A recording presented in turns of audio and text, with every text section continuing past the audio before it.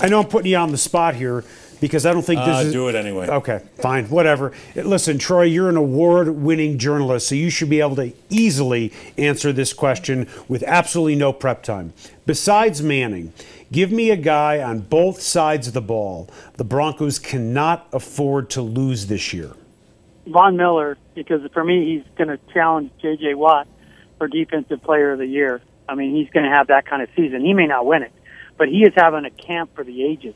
He is making professional guys look silly and playing at such a high level. So Von Miller, I don't, with all due respect to Shaquille Barrett, but Von Miller's got a chance to be the best defensive player in the league. You don't want to lose that.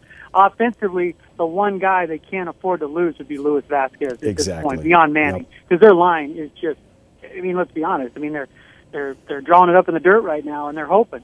But if you lose Luis Vasquez under any circumstance, now, oh my God, I mean, the youth and inexperience would just be chilling at that point.